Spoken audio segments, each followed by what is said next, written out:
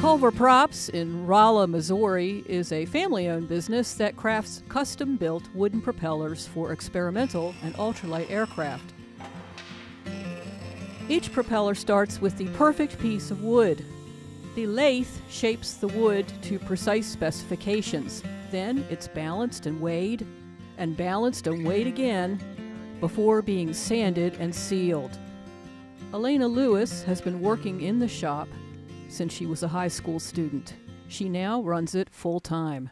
14.9 tangent times pi times 50, and that will give me a pitch of 41.8. So the angle of the blade at this station is 14.9, but the pitch of this prop is going to be 41.8. And that would mean for this prop, for every single rotation of this prop, it would go 41.8 inches forward.